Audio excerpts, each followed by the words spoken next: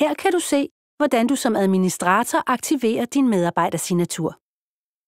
I eksemplet viser vi processen, hvis du har valgt en signatur med nøglekort. Når ledelsen har bekræftet, at du bliver virksomhedens NemID-administrator, modtager du 2 breve fra Nets. Det ene er et brev med vejledning og bruger-ID, og det andet indeholder en midlertidig adgangskode.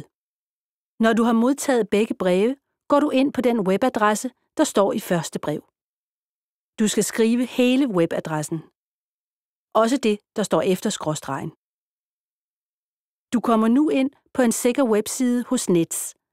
Accepter vilkårene. Indtast dit bruger-ID og den midlertidige adgangskode fra brevene. Klik på næste.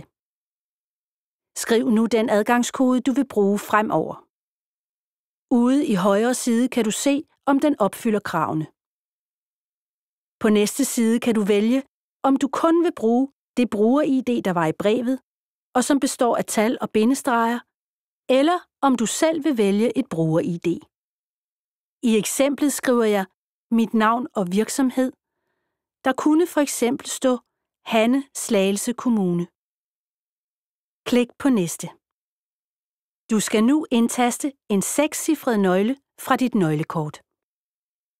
Din NemID medarbejdersignatur er nu oprettet og er klar til brug.